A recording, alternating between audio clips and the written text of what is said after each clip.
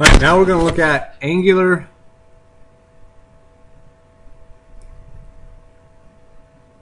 momentum. And actually, we're going to talk a little bit about regular momentum at the same time. So, linear momentum, P, is equal to mv.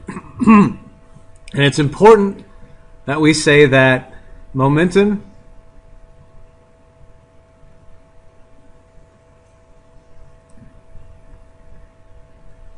is conserved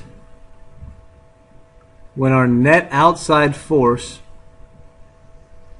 is equal to 0. So we say that momentum is conserved when the net force acting on the system is equal to 0. Nothing is nailing anything down, and it's always conserved. Angular momentum, L, is equal to I omega.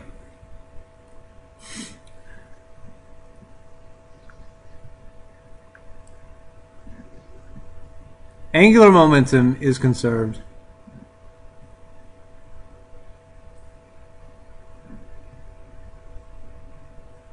when our net outside torque is equal to 0.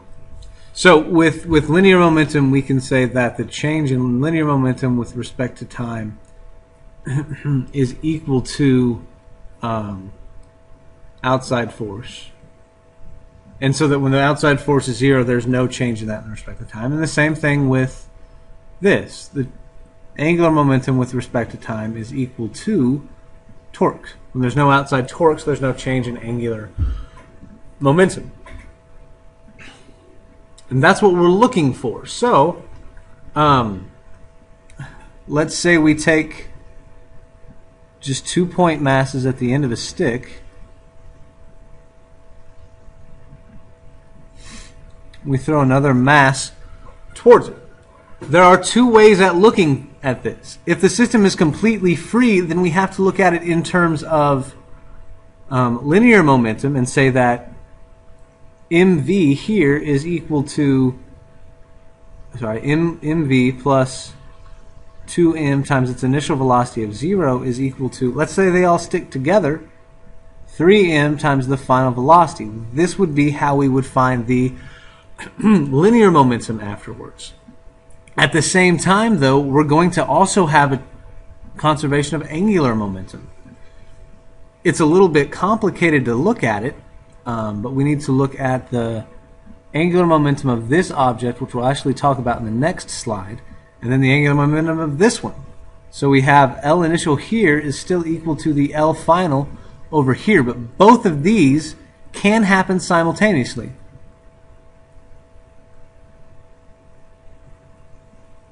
And this one tells me about the center of mass of my object.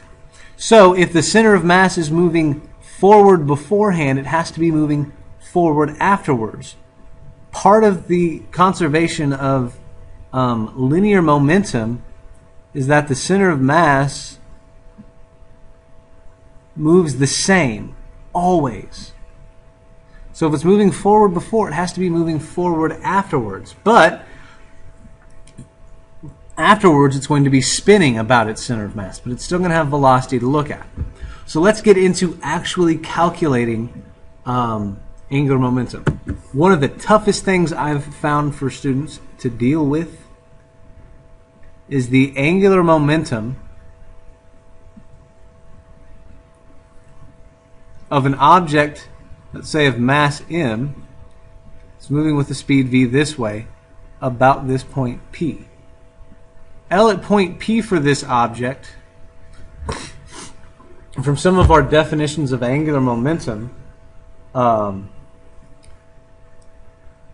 is R crossed with the regular momentum of the object. Now, what this cross product means is that the magnitude of my angular momentum is going to be RMV times the sine of the angle in between them. Or that when we calculate this,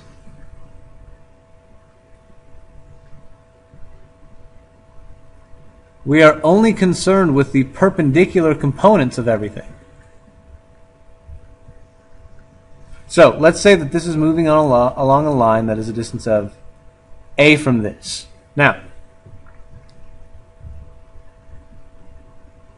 looking at it, this has a momentum vector of mv in this direction. If this is r and this is our angle theta, let's look at some stuff. Now, something to consider right away is that all of the momentum here is not important. We have two components of momentum that are going to matter.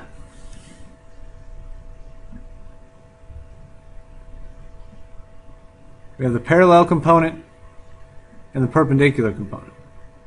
We care about the perpendicular component. That is the truly important part of this entire thing. That perpendicular component is what's going to give me an angular momentum. So, that perpendicular component, okay, if that's theta, then this is theta.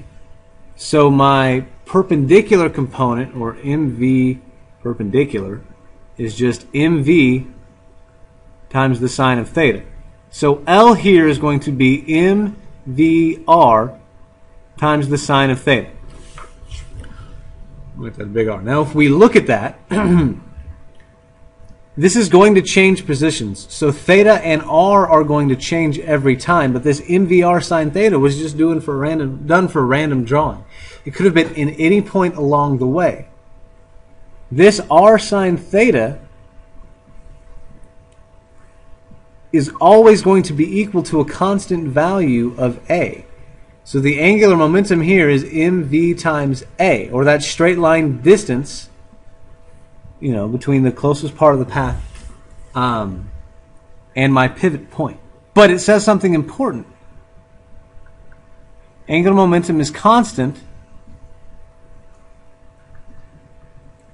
for an object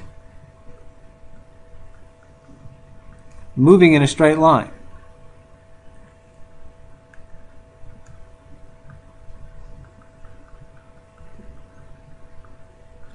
You need to know how to do this for every single angular momentum problem that you're going to run across, without exception. They all start by having something like a dart or a blob with mass m moving with the velocity this way. Let's say it's just towards a wheel that's fixed at a point in the center. And it's going to hit it here at an angle of theta, where you have radius r. So, if we're going to do this problem, we need the angular momentum beforehand, which depends on this distance, so it's r times the sine of theta. So if we say L initial equals L final, it's mv r sine theta. If they give you that value, use that value, but you're always going to be interested in this distance, okay, from my point of pivot. And then that's equal to, afterwards, once this thing sticks, let's say it's a disk, 1/2 mr squared, it's going to be 1/2 mr squared plus, if it sticks, mr squared, that's my I afterwards, times the final angular momentum of the thing. And if we're after final angular momentum, we're going to need all that. So, mvr sine theta in this case would be 3/2 mr squared omega. M goes up, not omega squared, mr squared just omega. M goes away, m goes away, one of my r's goes away, one of my r's stays. The angular velocity of this thing afterwards, is 2/3 v sine theta over r. It's also interesting to note that because this thing is pinned down, there's not going to be any linear momentum because that represents an outside force. Okay, these are things to think about with this, but this is the basics of angular momentum.